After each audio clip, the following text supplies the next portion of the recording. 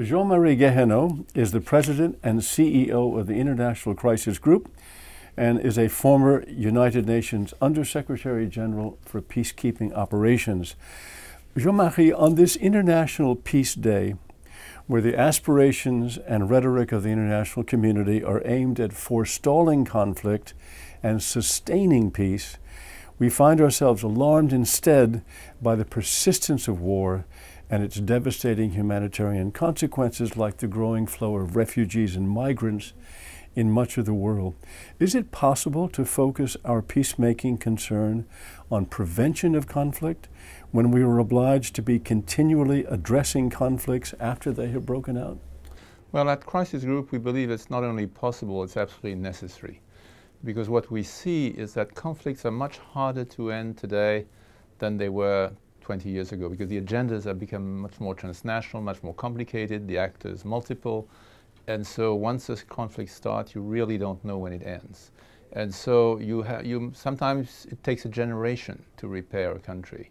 So the whole effort should be in prevention, and in my organization, the Crisis Group, we focus a lot on those situations which have not yet real conflict, but which could break into conflict. And I think the world is in crisis mode at the moment, and the attention of the leaders is really distracted by the necessity to deal with the crisis of the moment. And as they do that, you see more and more new crises, less and less time to address them, and so it's a kind of vicious spiral of conflict that we see developing if prevention doesn't become the priority.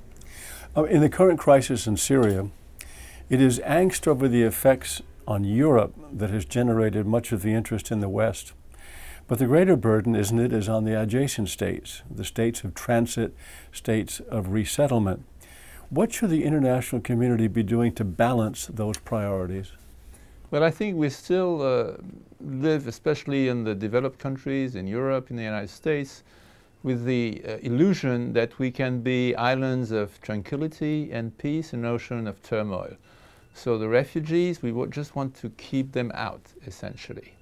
And by doing that, by pushing them to countries like Lebanon, where you have Lebanon, a country of 4 million, a little more than 4 million people, you have 1.5 million refugees.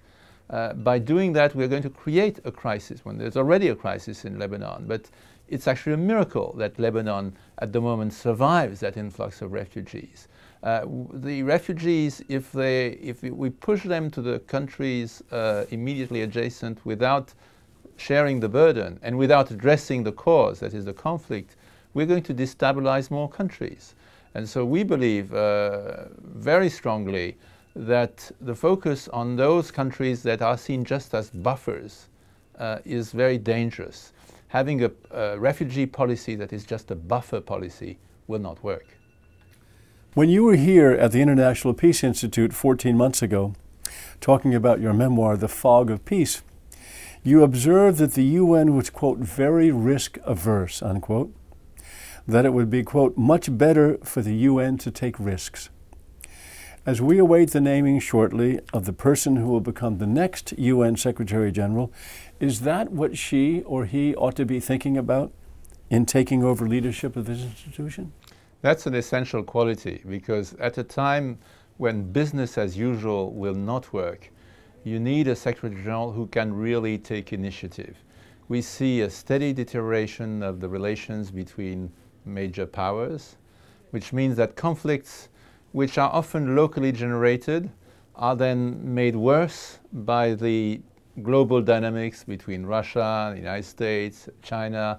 That is a very dangerous situation to be in. So I would want the next Secretary General to be very proactive in that domain. And that means, indeed, taking some risk, being willing sometimes to speak truth to power. And of course, it's always a very narrow path to tread, because the Secretary General has no power. If he antagonizes the major powers, he can't do anything.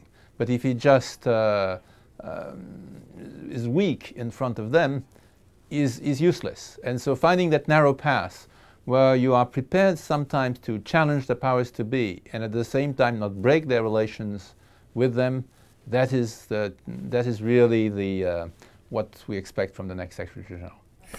Jean-Marie, thank you very much for speaking to the Global Observatory. Thank you.